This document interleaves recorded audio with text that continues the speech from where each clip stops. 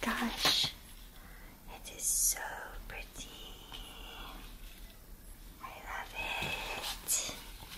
I love it. That'll keep it dry. Alright, I love it. Riveted pen loop. Alright, I'll be back in a second. I'm gonna put something in here. Bye.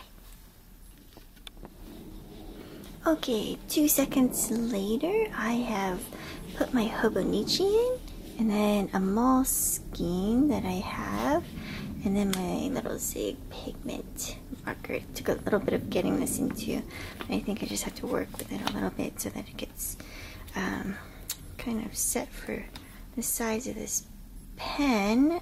But once I got it in, it seemed to slide through okay, but it'll take a little bit of getting used to. Oops, just kind of scratched it there. Alright, so I think it's going to be perfect. The Moleskine I actually don't really use. It was one of my first planners. I don't really like it very much, but I just wanted to see what it would look like. So let's take a look inside. So I put my Hobonichi A5 Cousin in here because this is an A5. And if I open it up, bam! Okay.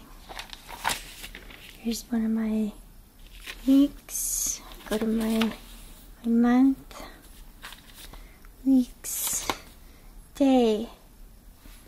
Oh, look, when it's open, it's just perfect. You see a tiny bit on either side. Nice. And then the color looks a little bit lighter in the viewfinder. I think in person it's just a little bit darker. But see, with the band on, it actually looks pretty good.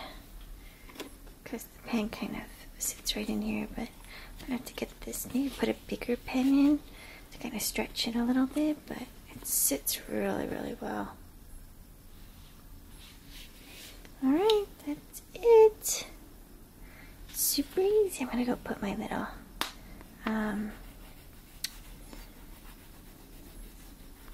whatever it's called.